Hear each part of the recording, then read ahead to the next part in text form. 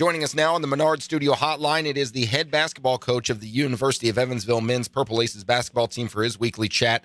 Marty Simmons joins us. Coach, you guys get an 89-78 win over Indiana State on Tuesday in a game that featured a lot of play from your bench players, and I think everybody on the team ended up at least with 1 point before the day was done. Has incorporating your bench players in a more active role, has that been the plan all along, or was it more of let's see how these guys progress through the season, and when we need them, we can call on them? Probably the latter. I mean, it's been a situation where I think our bench has been pretty solid. You know, injuries probably played a role in that as well, where we, you know, with Mislav being out up at Loyola, you know, we probably gave some guys some opportunities there, and they played well. And they've continued to play well. I think that's been a big factor in our success here lately. It's something that we need to continue to build on, and hopefully it'll be even stronger as Mislav comes back. Well, Jimmy said the other day, and I thought he worded it very well, you guys are now, as he put it, a quiet 16-5 and 6-3 in the conference. Do you feel like this program flies under the radar in this conference a little bit, and would you rather it be that way? Would you rather kind of be that guy that maybe sneaks up on people, or do you want to see your guys get the recognition they deserve for the play they get on the floor? Yeah, probably that. I mean, you got to earn it. You know, that's kind of been our you know, what we've built it around. You know, and guys have worked really hard, and you know, we had a young team last year, and we took some lumps, and I think our guys learned from that. And we're just taking it one day at a time. I think our team and our program's certainly proud of where we're at. Now our challenge is to build on that. You know, getting down the stretch here, you know, we've got to shift to another gear. I mean, it's nothing's easy in this league.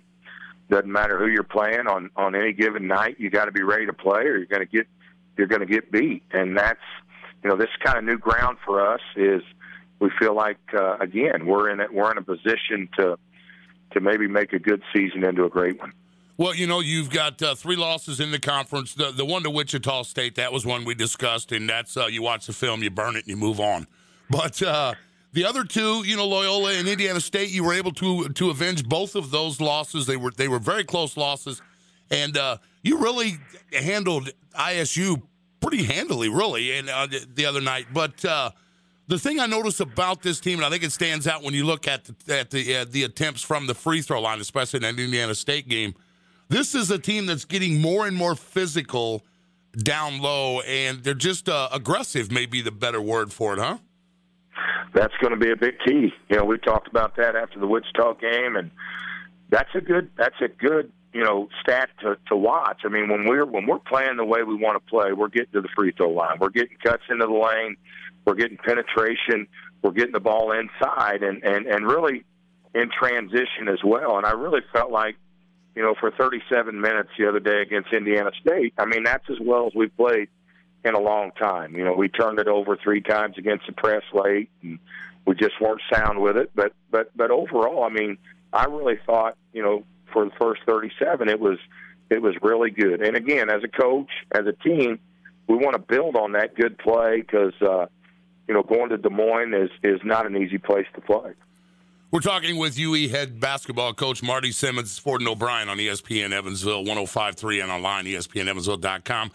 Coach, one of the names that jumps out a little bit, maybe a front runner for most improved player, if you will, is your son. Blake has he's really come on this season. You know, I know a lot of times it takes a little bit to get used to the program and things like that, which I'm sure didn't take him quite as long. Dad's coaching it.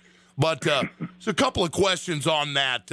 You got to feel good as a coach about his progress. And then the second half of the question, does it make it tougher? It usually does, I think. Does it make it tougher for a coach's kid just because everybody's kind of, you know, you're the coach's kid, so they just want to pick on you a little more? Probably. I mean, everybody kind of reminds me that, you know, Coach Cruz and guys that I've worked with. You know, I just, you know, I try to, you know, stay focused, you know, that when he's at practice, he's just one of the guys, and he makes it easy. Not that he's perfect. He makes mistakes, and like anybody else, and I'd like to see him more consistent, and I'd like to see him just grit his teeth and be a little bit tougher. But he does bring a good attitude every day. He's very unselfish. He could care less whether he's taking the shot or making the pass or setting the screen. He does a lot of things like that makes it very easy, to coach him, and I've enjoyed every minute of it. You got a game coming up tomorrow against Drake. You'll be on the road. That never an easy game. Any game in this conference, not an easy one. But I know it's one game at a time. But the players also, how do you keep them focused in and week out, and not have them looking ahead to Arch Madness, which is coming up very soon for that conference tournament? We've got a pretty even keel group. I mean, I think they understand, what's ahead of us and kind of where we're at. And like you said, I mean, really, that you cannot get away from one game at a time. We went up there last year, and Drake put it on us pretty good. I mean, they kicked our tails, and, they just won at Bradley on TV the other night. They're a well-coached team. They've got quickness on the perimeter, difficult to match up with, got a big guy inside. So we know. I mean, we've been down this road before, and you got to bring your A game each and every night to have a chance, and you can throw records and things right out the window when it comes to league play, and that's going to take a great effort for us to go up there and get a win. Talking to UE men's basketball coach Marty Simmons on the Menard Studio Hotline. It's Ford and O'Brien, ESPN Evansville 1053, online, ESPNEvansville.com. This will be your first meeting against Drake so far this season, Coach. What have you seen on film? What do they do well? What do you guys need to do to come out with a win tomorrow? Well, they're really well coached. They got Ray Giacoletti's their coach.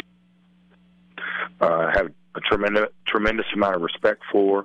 They've got a kid in Ricks that I believe was a transfer from Utah 3 years ago. He set out last year, was hurt. He's shooting 46% from three. He has the ability to shoot from 25 feet. They got a big Danish kid inside, Enevold, that's 6'11", probably 260, can really take up space, scores inside, gets angles. A freshman point guard in Reed or in Timmer that can really penetrate, can shoot the three.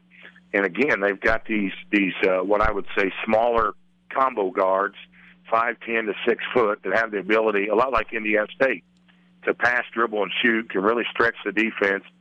So our ability to not let Ricks go wild and contain them inside, pressure shots, and then offensively we've got to play with tempo. I thought that's where we were better against Indiana State. We want to get up and down a little bit and not turn the basketball over and get good shots. And I think, if we're able to do those things, then we'll give ourselves a chance. Well, Coach, one quick thing I wanted to bring up to you and see if you had a chance to get out and see this Wrights high school team yet this year.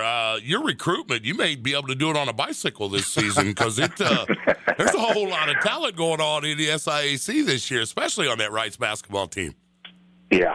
I have not seen them this year, but I did. They were at our summer camp, and again, I got tremendous respect for Coach Adams, and they got a fun team. I mean, they're as good as any high school team I've seen in a long, long time. I mean, their ability to share that basketball.